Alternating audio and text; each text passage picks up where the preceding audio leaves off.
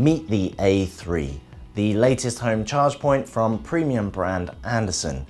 Hello, future Danny here. Well, that aged rather poorly, didn't it? Because at the time of filming, the Andersen A3 was the latest charger from Andersen, but they've since released the Andersen Quartz. So yeah, that bit of information is a bit wrong now. However, I'm sure we'll have a review of the Andersen Quartz in the near future. Now, back to the video. And if it looks familiar, well, that's because it's essentially a more compact and cheaper version of the A2, arguably the first home EV charger that took style seriously. It still has all the same fancy customization options and plenty of finishes to choose from to match your home perfectly. And of course, it still retains the same nifty hidden cable storage feature. So, should you spend your hard-earned cash on the A3? And if you're going to go for an Andersen, should you choose the A3 over the A2? Let's dive in. In terms of design, the A3 seems to have raided its older sibling's wardrobe because these two chargers look almost identical. But if you take a closer peek, you'll spot a few sneaky differences beyond just their size. First up, the Andersen A3 now comes with an extra set of convenience lights that light up the floor as you approach, because who doesn't love a little VIP treatment? While the hidden cable storage is a highlight of Andersen products, keeping the cable neatly stored, you do have to wrap it around just right to get it to fit perfectly. But it means that you can't wrap it around lazily like you can with other tethered chargers such as the Hypervolt and Tesla wall connector. Andersen did try to fix this problem with the A3 by installing a flap at the bottom that guides the cable into its right place, but we found this to be of little help. Where the A3 is able to step out the shadow from its older sibling, or rather where the A2 is able to flex its big brotherly muscles, is the cable choice. Unlike the Andersen A2, which gives you the choice of a 5.5 meter or 8.5 meter charging cable, and can also be upgraded to 22 kilowatt charging speeds, the A3 sticks with a 5.5 meter cable and maxes out at 7.4 kilowatts. We suspect that helps keep the cost down, and being honest, it's more than enough cable for most people, and it still delivers around 30 miles of range per hour of charge, which is plenty, especially if you're charging overnight.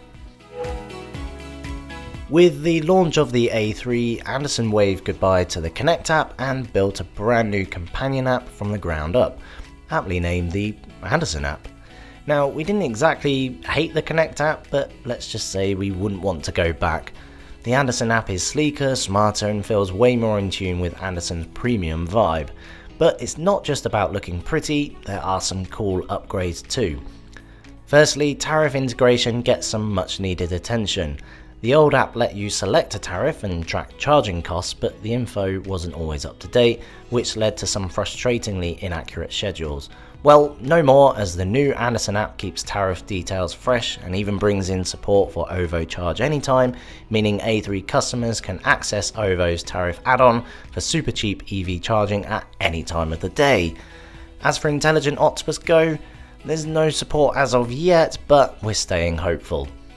What really had us cheering though is that Andersen kept the scheduling as user-friendly as ever. You can still set multiple schedules, name them, perfect for those with different weekend and weekday routines, and tweak things with ease. Oh, and for the solar savvy among us, there's now a handy feature that lets you charge with grid energy during off-peak hours, while soaking up excess solar energy when your panels are generating power. So, should you buy the Andersen A3? Well, if your budget can handle it and you're after a charger that oozes style and customization, the A3 should certainly be at the top of your shortlist alongside the Simpson & Partners Home 7 series. But if you're buying the Andersen A3 just for its hidden cable storage, then at the price point you're paying, you might be a little disappointed with it, although the end result is still the neatest on the market.